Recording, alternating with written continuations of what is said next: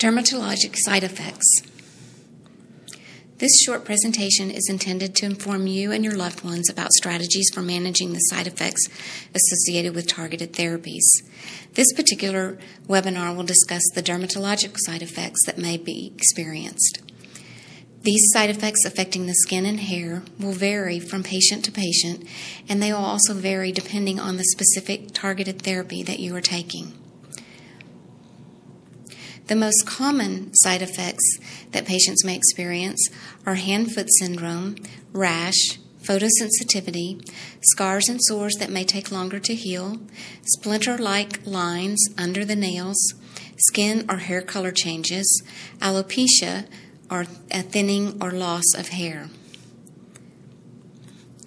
Hand-foot syndrome may present with redness, tingling, numbness, swelling, pain or tenderness, dryness, blisters, calluses, or cracking of the palms of the hands or the soles of the feet. As you can see in this slide, this patient has a lot of peeling of his skin and redness and callus formation. And also on these slides, some breakdown of skin, callus formation, sore, tender areas on the palms of his hands and the soles of his feet. These may present with a lot of pain. These symptoms will vary, and patients may exhibit one or all of the symptoms. These symptoms may interfere with the patient performing activities of daily routine, such as walking or being able to button clothes. You should inform your healthcare provider as soon as you experience any of these symptoms. The prevention and management of hand-foot syndrome. If a patient has pre-existing calluses, they may be more likely to develop hand-foot syndrome. They should have a pedicure prior to starting therapy to remove the existing calluses. If a patient is diabetic, they should consult with their physician prior to starting treatment and maintain good glycemic control. Notify your physician immediately with any signs and symptoms of skin breakdown or infection. The best prevention is to start keeping the skin well moisturized prior to, or at least from the beginning of treatment, by using lotions or creams. You may use such products such as Bag Balm, Aveeno, Utterly Smooth or Utter Cream, Lubriderm, Gold Bond Lotion, Aquaphor, or Vaseline. Avoid vigorous rubbing when applying the lotions or creams. You should not walk barefoot. You should wear comfortable, loose-fitting shoes and socks.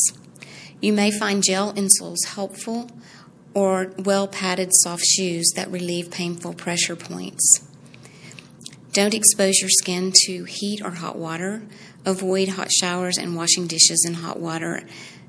Avoid vigorous exercise that may put pressure on sore and tender areas, such as running, jogging, any kind of activity with gardening or repetitive activity of the hands that may put pressure on these sore areas.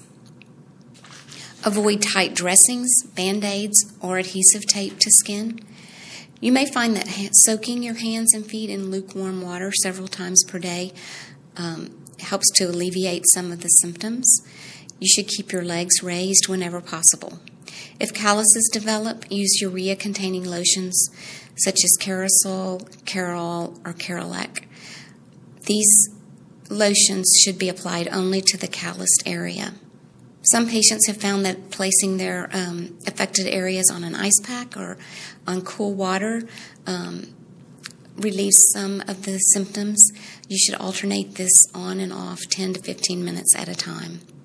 Use pain relievers as needed. Tylenol may provide pain relief, or you may need to speak to your healthcare provider about another type of pain reliever. Topical steroids may be indicated, such as Regenicare or lidocaine. If peeling and cracking skin occurs, watch for signs of infection. And you may need a consult with dermatology or a podiatrist if your symptoms are interfering with activities of daily routine. Rash is another side effect. that some patients may experience. The rash may vary significantly on the type, the time of onset, severity, duration, and response to therapeutic intervention. Typically, the rash consists of papules, which are elevated areas of skin without fluid, or macules, which are flatter areas of skin color change covered with small bumps. The most commonly affected areas are face, the scalp, trunk, and extremities. Some patients may have extreme itching with their rash. The management of rash: you should use gentle soaps without fragrance, Cetaphil skin cleanser, Neutrogena, or Vino shower gel. You should keep your skin well hydrated by drinking a lot of fluids, and also keeping your skin moisturized by applying moisturizing lotions frequently, such as Bag Balm, Aveeno, Utterly Smooth, Lanolin, or Eucerin.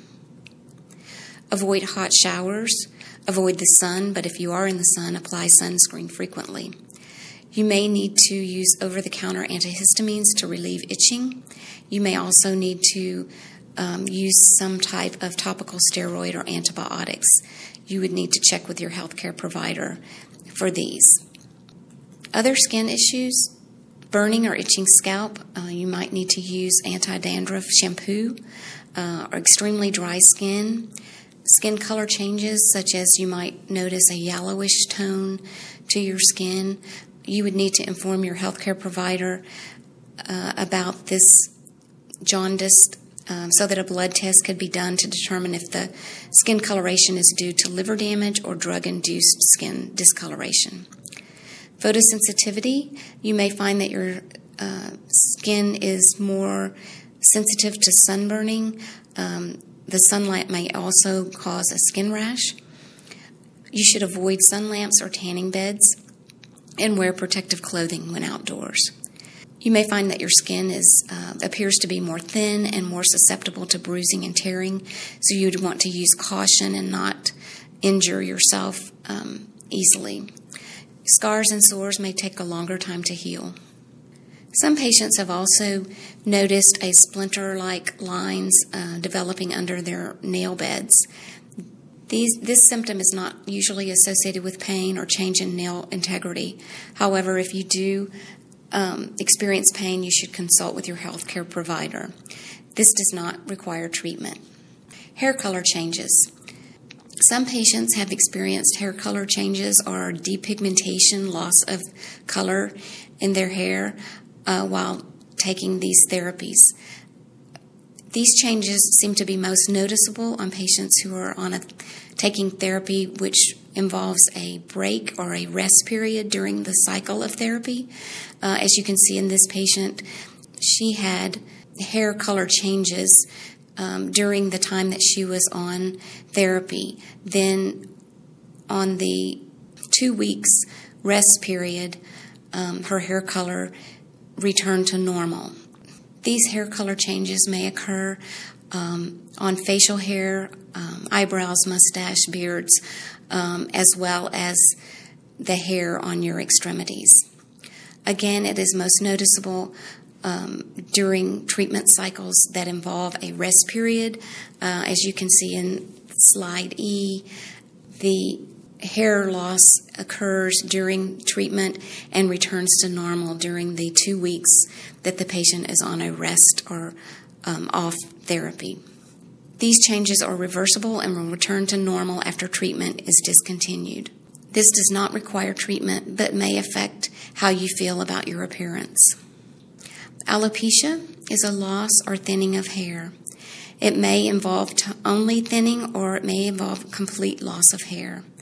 It can occur on all parts of the body: head, face, beard, as well as extremities. This does not usually happen right away, but may start about 7 to 21 days after the start of treatment.